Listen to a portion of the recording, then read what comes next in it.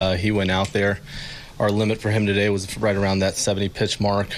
So for him to be able to give us what he did with 70 was awesome. His stuff plays. Good fastball through some really good changeups underneath the zone for swing and miss, landed the curveball. And the pitch here for the first time, it's a good crowd, and for him to slow it down the way he did was definitely impressive. What's his role going forward? Not sure yet. Obviously, we won't use him for a little bit, and then after that we got to figure out if he's in a starting role or we can use him out of the pen and see a little uptick in some of his stuff. What did you think of Michaelis's outing?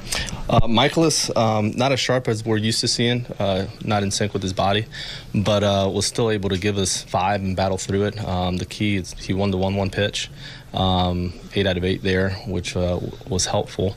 Landed some good curveballs, but just battled through it and gave us 5, so that was good to see. But he got help from the defense in the right places. He did, and that's part of it. We're going to play good D, and it's going to show up like that at times. But for him to still battle through it and give us 5 was good. That was a prelude to the next one. I mean, to have the defense help him and then the offense kind of help carry today. That was big. Conversation of the pitching that we've had. Yeah, that was big. It gave us the ability to actually go with Zack and keep him for the duration of that game. So. The offense doing what they did today was a key to keeping our pen fresh for tomorrow's doubleheader. Who will start in the doubleheader tomorrow? So tomorrow you'll have not sure who game 1 or 2, but it'll be a combination of Pallante and Oviedo. Oliver, obviously Goldschmidt's having a great season. What's it like for you to watch one of the best players in baseball just play at his absolute peak right now? It's fun to watch. This guy's locked in, and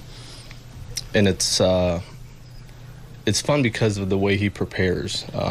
You get rewarded when you're preparing the way he is and everything that goes into the video work and just his cage routine and just keeping his body fresh. So it's good to see him out there having some fun as well.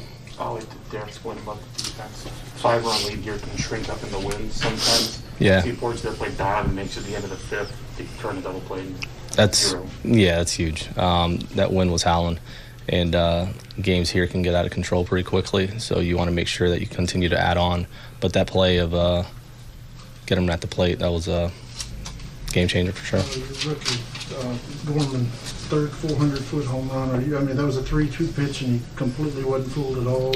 No, I like those. Those are nice, especially with runners on. He got a hold of that one, but he continues to take good at bats, and I think the key to all of it, what I've enjoyed the most, is he comes in after his second punch out, and we kind of go back and forth a little bit, and he's able to laugh at himself and still go out there and get something done. So he's slowing the game down. He's in a good spot.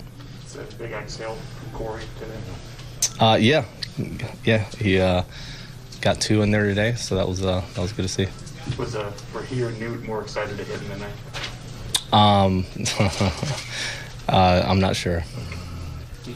How did you see Corey kind of handling the start to the season for him? Actually, well. He knows he's struggling, and he's still going about it the right way, still getting his work in, he's a pro about it. He's been in the league for a while. So there's no complaining or feeling sorry for himself. He just goes about his work, and when he's in there, he gives it what he's got. So I've been impressed by it. Did Gorman show you enough to be able to play second tomorrow? That's our hope. Yeah, that one of those games he's at second base. Yeah.